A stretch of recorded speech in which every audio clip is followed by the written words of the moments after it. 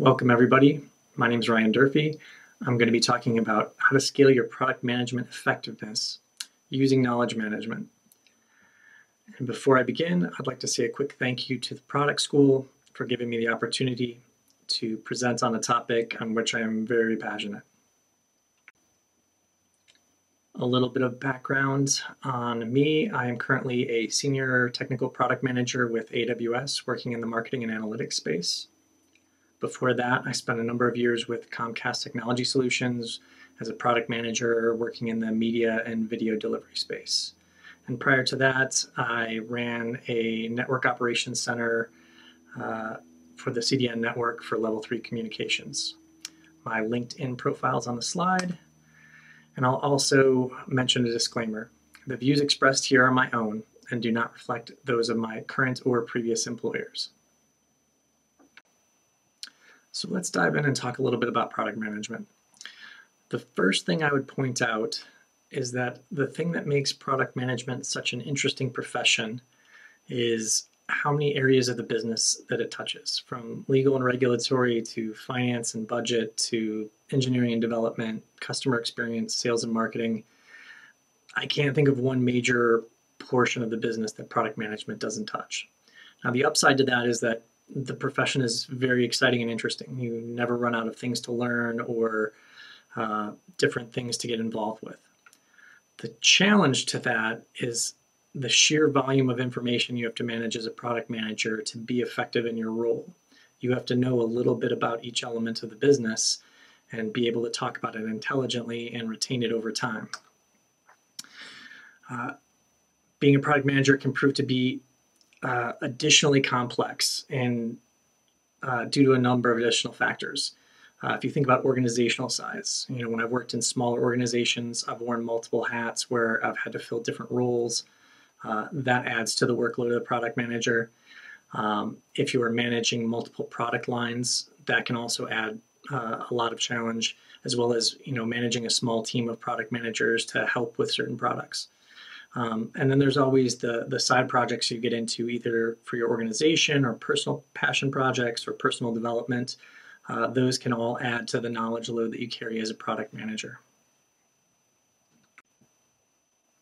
So with that said, I'm going to ask you to do a little thought experiment with me and try to quantify what your current knowledge load is. And we'll think of that in terms of some tangible things. So I ran a little thought exercise for myself, and I thought about the last 6 months. How many people have I interacted with in terms of contacts? How many links and documents have I interacted with in terms of learning my business or working on projects that I'm involved with? How many day-to-day tasks have I completed? How many meetings have I participated in? And I was a little shocked when the numbers showed up. I worked with 150 different people in the last 6 months. I've worked on 200 plus documents. I've executed 350 day-to-day tasks and been involved in 200 plus meetings. That is a staggering amount of personal information to manage from day to day in a fairly short amount of time.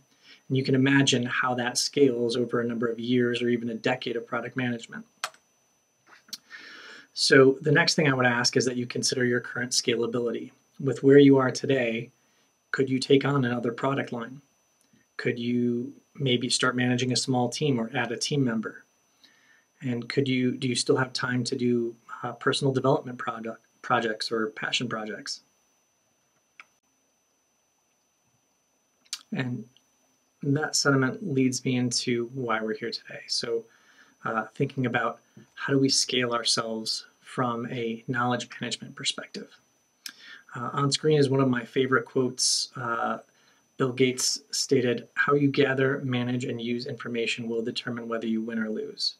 Now, the drama of winning or losing at a corporate scale aside, I would paraphrase this statement for product managers into how you gather, manage, and use your personal knowledge will determine both your effectiveness and scalability as a product manager.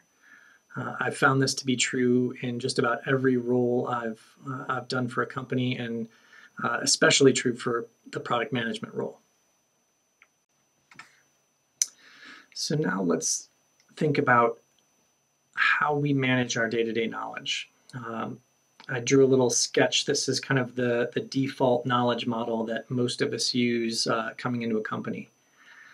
And it's a traditional hub and spoke model. You're basically the hub and you interact with a bunch of different software applications and documents to store your day-to-day knowledge. You probably have multiple applications for contacts. You probably have a bunch of links in your browser. You probably have a bunch of documents in SharePoint or a folder file system. For tasks, a lot of people are using specialized apps or Jiras. You might have them in a spreadsheet. And then notes can be all over the place, from documents to specialized applications. And I'd ask you to think about a couple of specific examples and how well this particular system scales. I'm often reminded when a LinkedIn contact pops up on my screen as a notification, and I don't recognize that contact. And I pull up my LinkedIn system and I have 1,000 contacts in there, and I can't remember where I got half of these contacts. I don't remember what contacts they were in. I don't remember when I made contact with them. But that gives you some idea of the challenge of managing information over time. Another way to think about this is, when a new team member joins your team and you're tasked with getting them caught up on your current projects. Think about all the systems you'd have to go into to get them appropriately caught up. How would you get them all their documents? How would you get them links to all the key systems they need access to? How would you inform them of the timeline or history of your product? How would you familiarize them with the different people that you're interacting with or that you've interacted with over time? And as you can see, it's quite challenging when you think about all the different applications and discrete pieces of information that you have to share from a personal knowledge perspective. So now let's think about the challenges of this hub and spoke type model. And the first challenge I would point out is that the tools we're using to manage our day-to-day knowledge, they're separated. They don't communicate with each other. The data within them, it's difficult to relate it to one another. If you ever have to collate or report on it or share your knowledge, you're left digging into multiple documents, multiple systems, which are spread all over the place. The second major challenge that I see with this traditional knowledge model is scalability. With you sitting as the hub, it becomes an exercise in how many connections can you remember between all of your personal pieces of information, and how long can you maintain that memory. I personally find that my RAM memory is pretty limited. I do have longer term memory, but I often need cues to jog that memory. So my own personal scalability is very limited in this respect. Is over time, just like the LinkedIn example, you acquire this knowledge or these contacts or these documents, and it becomes challenging to maintain all of that in your readily accessible memory. So now I want to introduce a couple of concepts that have really helped me to scale my own personal knowledge management over the years beyond the standard model. The first idea is that it's a lot easier to manage knowledge if you can consolidate it in one location. Bringing it all together in a single system just makes for easier scalability. And the other idea I'm going to introduce is the idea that you can categorize and relate all of your knowledge to one another. And this helps with context and relationships and remembering information over time. So the first concept, consolidating knowledge, I've tried this a number of ways over the years. I've tried taking copious amounts of notes and documents. I've tried various applications.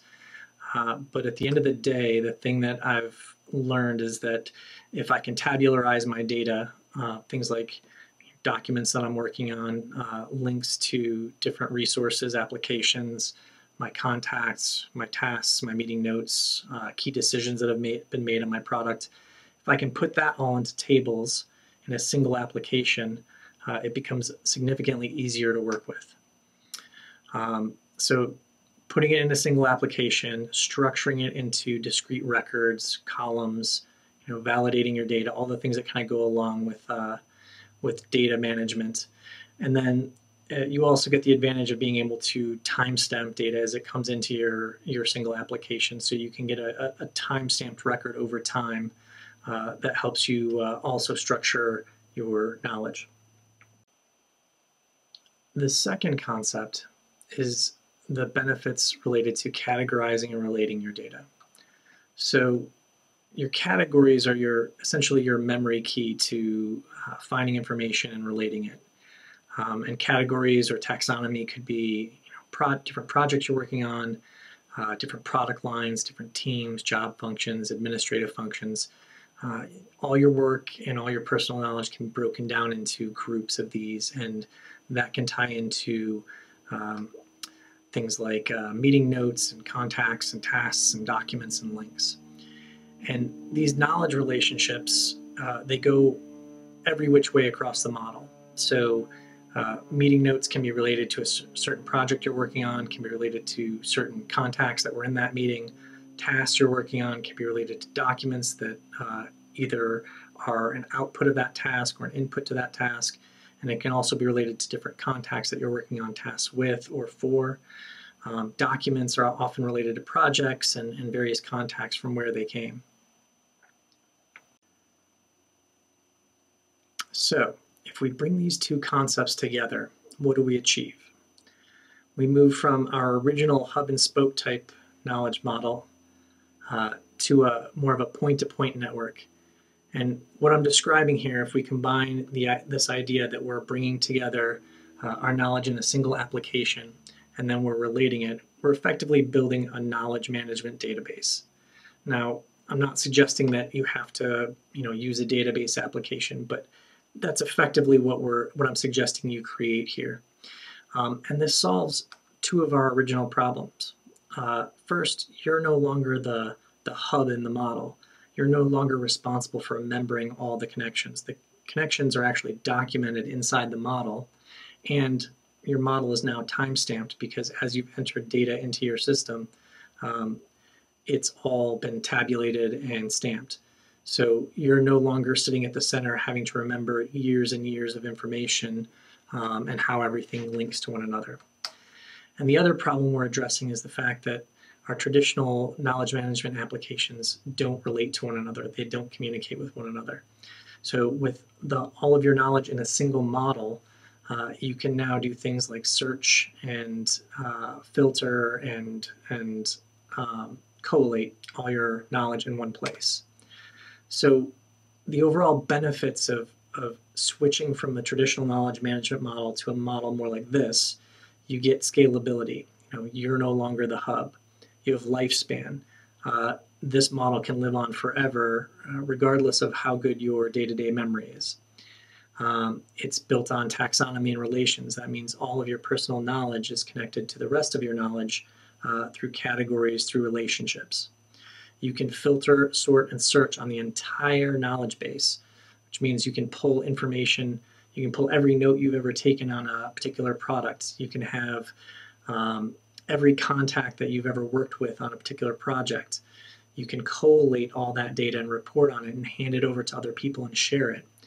And then you also get the chronology, the timestamps element of it, so that you can filter down to certain time periods or understand when you learned a piece of information.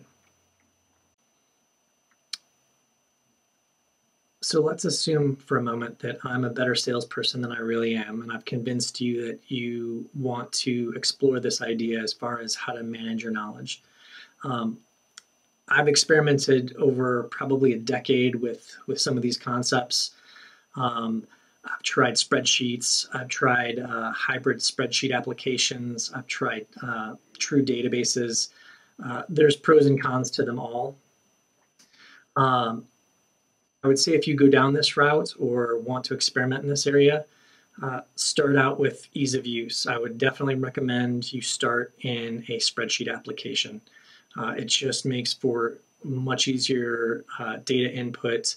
A lot of the modern spreadsheets are cloud-based, highly redundant, which they didn't used to be.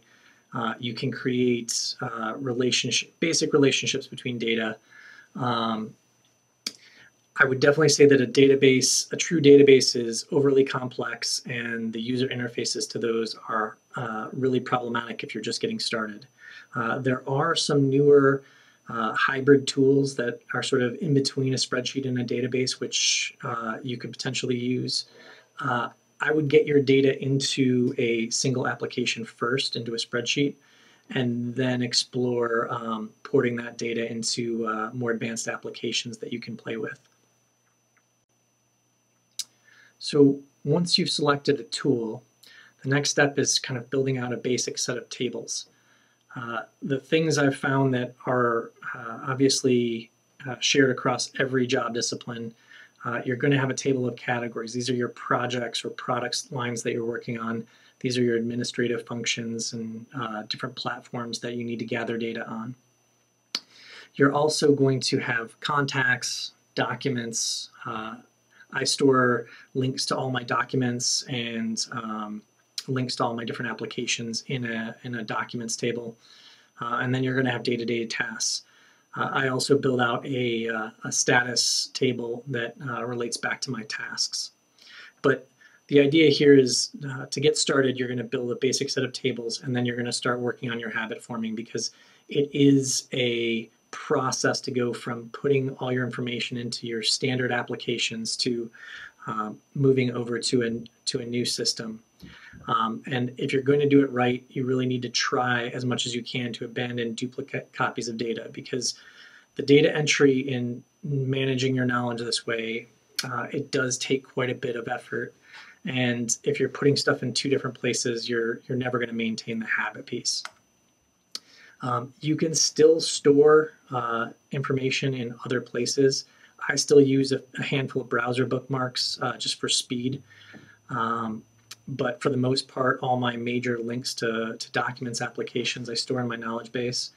And then there's going to be mandatory systems that you have to use, like ticketing.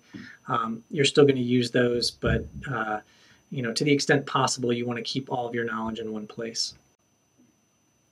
The next key to going this route is creating a taxonomy or categorization system. And there's kind of a few things I've learned over the years. Building a first and second layer to your taxonomy is incredibly helpful. Going much beyond that it gets wasteful really quickly, and I've found that I don't really use more than 2 layers. If it goes down to a 3rd layer, it becomes overly complex. Taxonomy, as far as building out your categorization system, I found that using a synthetic hierarchy, where you actually only have a single layer to your taxonomy, but it contains 2 different elements, is incredibly helpful, especially if you're using simpler tools like spreadsheets or hybrid databases, and you are not a proficient database user. Having your taxonomy and categorization system in a single column just makes it far easier, and you can make a single column act as though it were 2 columns of data. The other thing I would suggest is brevity in creating your taxonomy. These are going to be used as labels, as columns all over your data.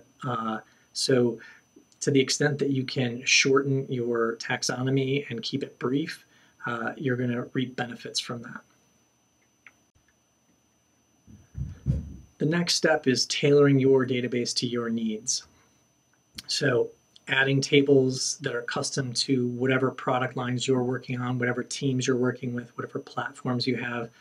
You're going to start building out new tables week over week to help you with your specific workload. You're also going to need to refine your columns. There's going to be days where you're adding columns. There's going to be days you find that you're not using columns you've created and that they can just go away. But it is a process over time. And then once you've kind of built out the fundamentals, you can start creating filtered reports and data views into your knowledge database. And this is where you start to really reap the rewards of keeping everything in one place. I have different reports like active tasks that are in priority order. They're sorted by their projects. I have project contact lists, so all the people that I work with on a particular element or product line that I'm working on. I also have a table of active updates that are sorted by category and project. So these are updates on the product lines I'm working on that are most relevant to the recent past. And it's information I hand out to my boss or information I hand out to teammates on a regular basis. So let's do one last thought exercise. What if you had all of your data in a knowledge management database? What if it was consolidated and organized? What if it was rapidly accessible across months or years? What if you could easily collate that data and report on it and share it with your teammates? What would change for you? Would you get more done? Would you be more effective as a product manager? How would it change your business impact? I think the answer to these questions is fairly self-evident, but I've found over the years that taking an approach like this and organizing my data really well has made a huge impact on my ability to scale my own product management skills. I've been able to take on additional products. I've been able to manage small teams. I'm not saying it's been easy or perfect, but it's certainly changed my ability to get things done. And then final thoughts. The quote on the screen is something I've found true time and time again, and that's that organization is a journey and not a destination. There's no one right way to do knowledge management and to scale your product management effectiveness. This is just one way that I've learned over the years that's helped me quite a bit.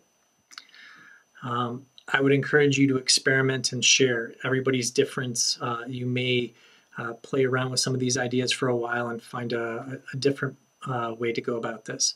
But if you do find something that works really well, please share it back with the product community. And the last thing I would encourage you to think about over the long haul is our organizations have very similar challenges to knowledge management as the individuals within those organizations. And I would encourage you to think about, how do you apply these concepts to your business as a whole? You know, is there a better way for you and your company to organize your knowledge to make it more accessible to the staff within that organization? So that's it. Thank you very much, and I hope these concepts help you in some way.